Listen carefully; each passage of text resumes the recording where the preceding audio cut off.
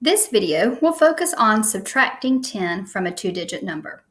Now, you just reviewed how to add 10 or multiples of 10 to a two-digit number on a hundreds chart. We will eventually get to subtracting 10 on a hundreds chart, but first we want to start off with some base 10 blocks. So today our focus will be on subtracting 10 from a two-digit number with base 10 blocks. So we're going to solve 3 problems, and then you're going to do some on your own. While we're doing this, I want you to focus on the pattern. What are some things that you notice? So first of all, I want to start with a T-chart, and I want to label one side tens, and then one side ones. Okay? Move that over just a little bit. All right, so 13 minus 10. So I'm going to represent 13. Now you can see that you have your ones and tens here. This is your hundreds, and this is your thousand. I don't know if you've heard of the number 1,000 before, but that represents a thousand. You will not work with that until actually 3rd grade. So we're going to kind of ignore the thousands right now and the hundreds and just use our ones and tens. So 13, we're going to represent 13 first. So 13, that's a 10 and 3 ones. All right, so I'm going to minus 10. So I'm going to take away 10. So I'm going to drag this 10 to my trash can right here, recycling bin, and it's gone. All right, so 13 minus 10, what does that give us? That gives us 3. Okay, 13 minus 10, 1, 2, 3 is left. So the difference of 13 minus 10 is 3.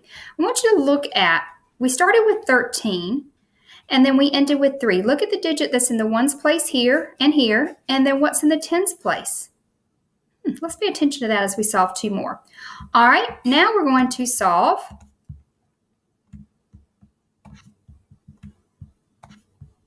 (22 minus 10).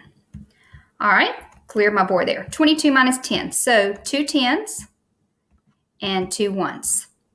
Now, it says I'm going to subtract 10, so I'm going to take away one of the tens. This is a 10, so I'm going to remove it. And you can see that I'm left with 10, 11, 12. So I will have a difference of 12. Now, once again, I want you to look at here's what we have left in our ones from what we started with, and here's what we have left in our tens from what we started with. All right, let's solve one more. I'm going to get rid of these, drag these over. If you decide to use this, one quick way you can get rid of yours is just to use this clear objects. But I wanted to keep everything up here so we can look at patterns. So 31 minus 10. So I'm going to have 3 tens, 1, 2, 3, and 1, 1. I'm going to subtract 10. So I'm going to remove a 10. And you can see that I'm left with 10, 21. Now looking here, you can see 31 minus 10 is 21. Now this is written different, this equation is written different than the others, and that's okay. It just means whatever is on this side of the equal sign is the same as or equal to what's on this side. So you can write it either way.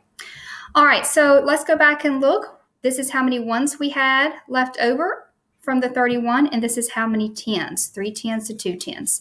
So if you notice, we went from 13 to 3, 22 to 12, and 31 to 21. So each time the digit in the ones place stayed the same, but the digit in the tens place, what happened? What are you noticing? Yes, you are correct. It went down by 1 10 each time. Okay, so now you're going to try some of these on your own. You can use this app here to help you. Use that. When you get here to this app, you just click on Manipulatives and choose the base 10 blocks. Good luck.